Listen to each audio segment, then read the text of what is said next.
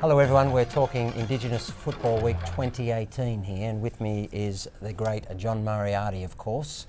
It's a week where everyone can join in the discussion, where we can talk about all aspects of Indigenous football, whether it's the history, whether it's the present, get everyone connected and involved, and we can find out where all the strong pockets of Indigenous football are around the country as well this week. And also we can start to talk about a shared vision for Indigenous football with Australia to create something very special. I think you've hit it spot on there, Craig.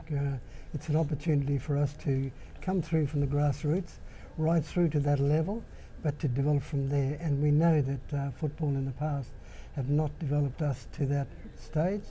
And I hope that we can use this particular opportunity to further our kids in their sporting venture with this game, and also elevate themselves and their families to make sure that they can reach those levels that football can provide for them. So John, tell us about how or whether Indigenous football has actually changed since your playing days.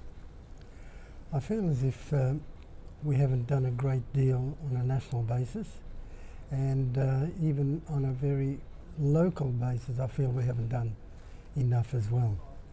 And that's really why we got involved with our program. And I think it needs to be stepped up in all directions, and our program is hopefully move along that line.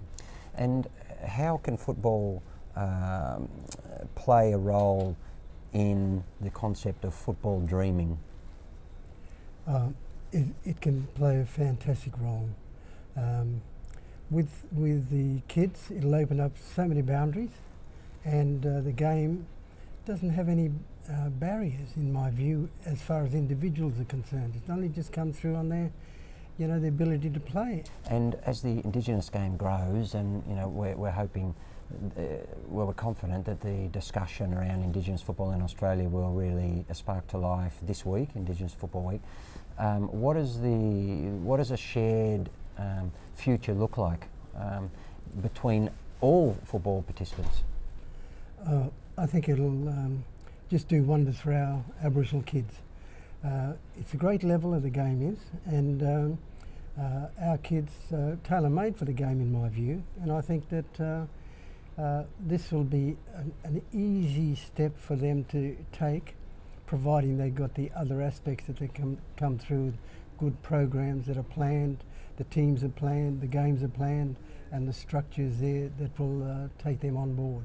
And I think this will be a great way for our kids to not only just develop their football, but also bring them to the forefront of developing their well-being, as well as showing that they can be part of the Australian community with skills that are just admired and accepted by all that's not only playing the game, but those that watch.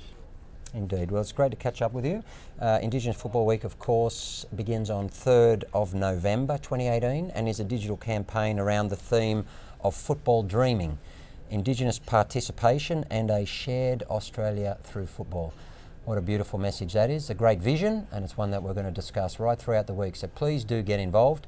Jump on jmf.org.au and look out for the hashtags, of course, as well. Get involved, let's have a discussion, and let's have a think about what the future looks like.